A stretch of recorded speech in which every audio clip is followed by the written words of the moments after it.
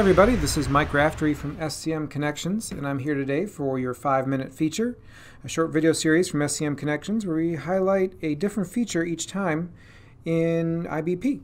And today we're going to look at demand sensing.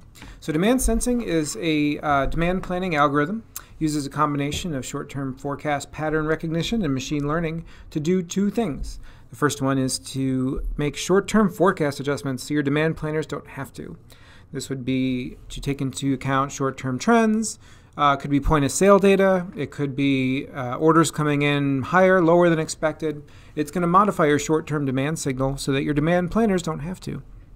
The second thing it does is it takes your weekly bucketed demand and splits it up into daily buckets. That's a really handy feature to help with both deployment and to help with production. So it's not a guess as to where the demand materializes.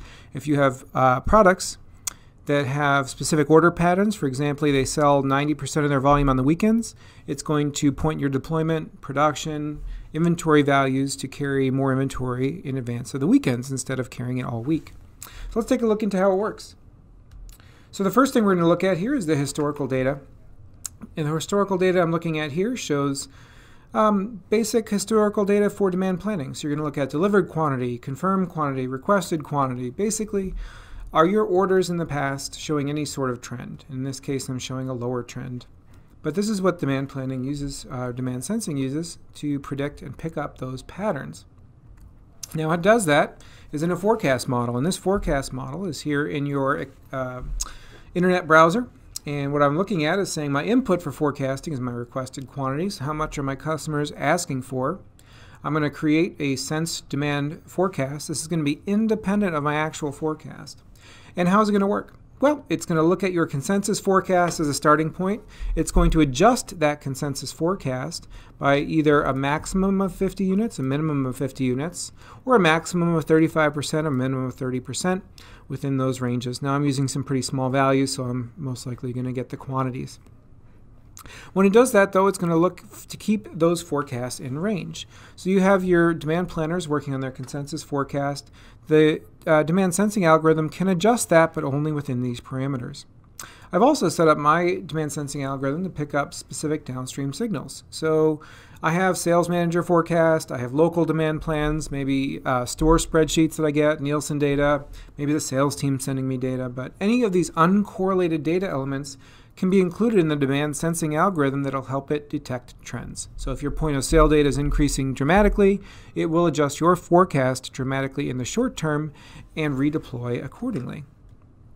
So what does it look like in practice? So we take our historical data and we take our algorithms, and it gives us this great view of your information. So I have a product up here. I'm going to scroll down a little bit until I pick it up. So my product here, 320, is going to look at a couple of things. First off is my demand planning quantity. In this case, it's a straight 75 unit forecast, and that's this yellow line. My demand sensing has looked at the trends in the demand signals. And what it's done is it said, actually, you know what? It's going to go up. And it's going to go up significantly in the short term. So if I didn't have demand sensing, I would be expecting 75 units, and I would miss those sales. And so the demand sensing algorithm is spitting out this number here. In this case, let's focus on week 10. It's spitting out 289 units, up from an original of 75. Well, that is outside of those boundaries we set, which is a capped number. And so it's going to give you, well, you know what? I know that 289 is the true number, but you've set those caps to keep me within range, so it's 125. That allows to prevent some dramatic fluctuations in those demand quantities. Same thing on the downside. It's kind of forecasted much lower here, actually a 0. But because I have a floor, it says we can only go down 50 units.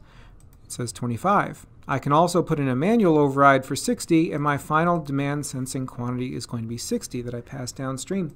Now it takes that amount and actually breaks it out into daily buckets. So if you look at this value, this is an item in daily buckets that sells heavily on the weekend. So instead of a peanut butter spread or an even spread of demand sensing volumes, it's actually going to tell you, look, these are going to move a lot higher on the weekends, which will help you redeploy your inventory efficiently. A lot more shipments on Wednesday and Thursday, a lot less on Monday, Tuesday, in advance of those sales. It allows you to anticipate demand in the short term and react to short-term demand sales patterns on a daily basis to feed your deployment and optimization engines.